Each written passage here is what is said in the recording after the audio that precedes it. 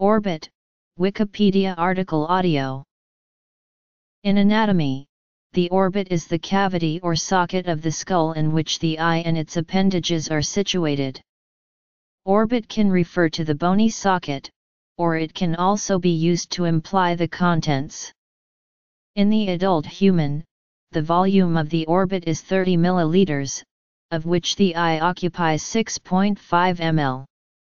The orbital contents comprise the eye, the orbital and retrobulbar fascia, extraocular muscles, cranial nerves 2, 3, 4, V, and 6, blood vessels, fat, the lacrimal gland with its sac and nasolacrimal duct, the eyelids, medial and lateral palpebral ligaments, check ligaments, the suspensory ligament, septum, ciliary ganglion, and short ciliary nerves. Structure. Openings. Bony walls. Borders. Function. Eye movement. Clinical significance. The orbits are conical or four-sided pyramidal cavities, which open into the midline of the face and point back into the head.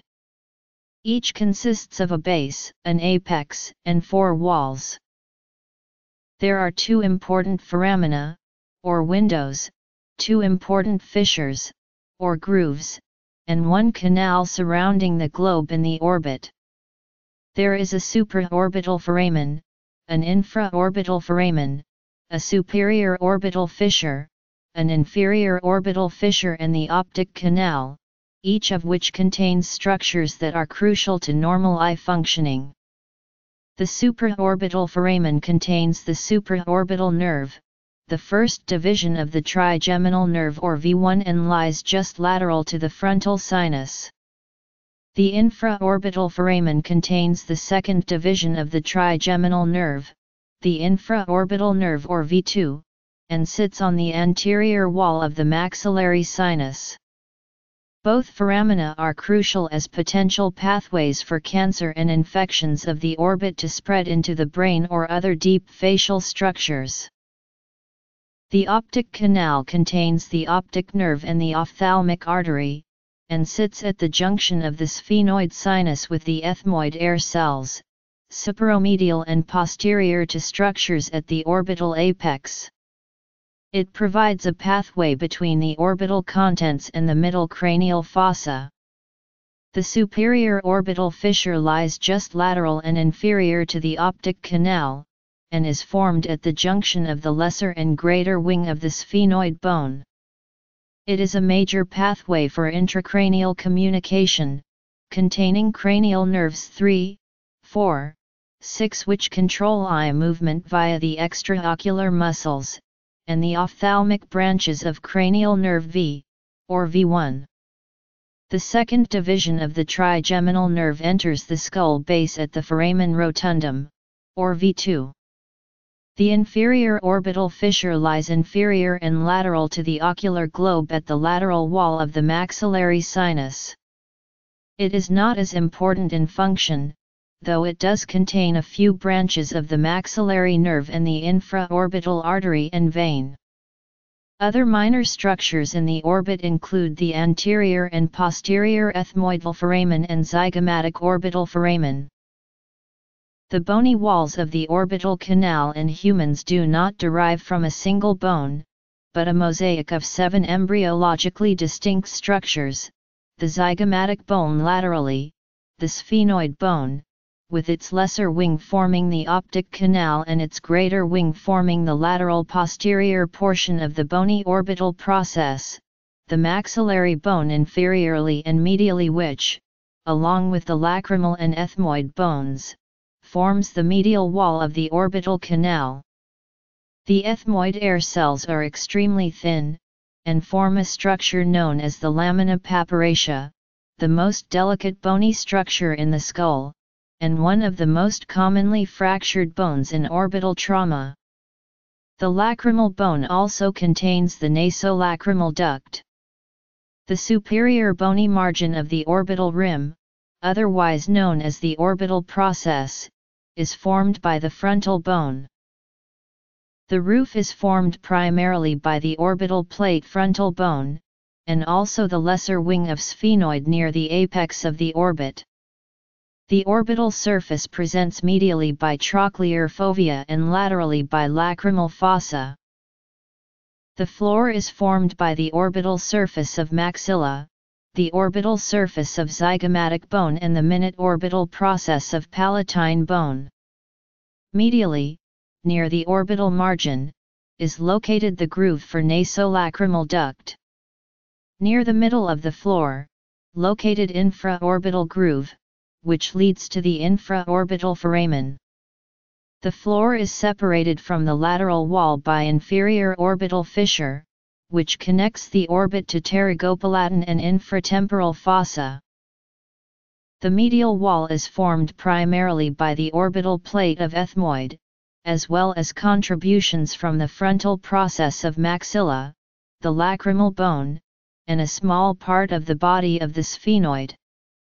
It is the thinnest wall of the orbit, evidenced by pneumatized ethmoidal cells. The lateral wall is formed by the frontal process of zygomatic and more posteriorly by the orbital plate of the greater wing of sphenoid. The bones meet at the zygomaticosphenoid suture. The lateral wall is the thickest wall of the orbit, important because it is the most exposed surface, highly vulnerable to blunt force trauma. The base, which opens in the face, has 4 borders. The following bones take part in their formation. The orbit holds and protects the eye.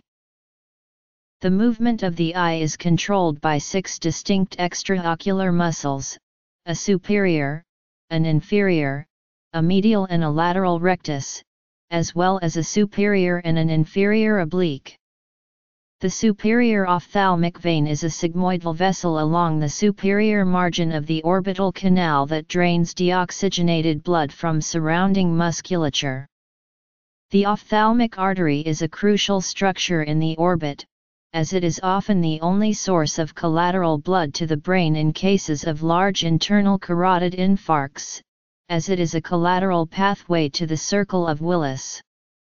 In addition, there is the optic canal, which contains the optic nerve, or cranial nerve too, and is formed entirely by the lesser wing of the sphenoid, separated from the supraorbital fissure by the optic strut. Injury to any one of these structures by infection, trauma, or neoplasm can cause temporary or permanent visual dysfunction, and even blindness if not promptly corrected. The orbits also protect the eye from mechanical injury. In the orbit, the surrounding fascia allows for smooth rotation and protects the orbital contents.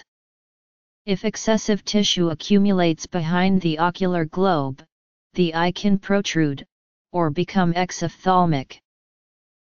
Enlargement of the lacrimal gland, located superotemporally within the orbit, produces protrusion of the eye inferiorly and medially. Lacrimal gland may be enlarged from inflammation or neoplasm. Tumors within the cone formed by the horizontal rectus muscles produce axial protrusion of the eye.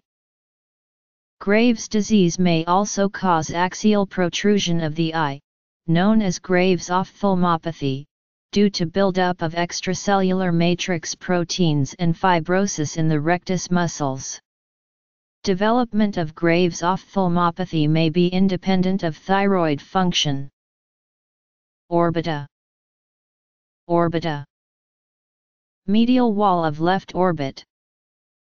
Dissection showing origins of right ocular muscles, and nerves entering by the superior orbital fissure.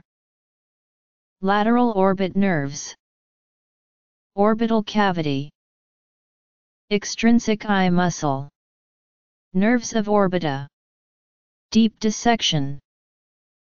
Extrinsic eye muscle. Nerves of orbita. Deep dissection. Extrinsic eye muscle. Nerves of orbita. Deep dissection. Extrinsic eye muscle. Nerves of orbita. Deep dissection.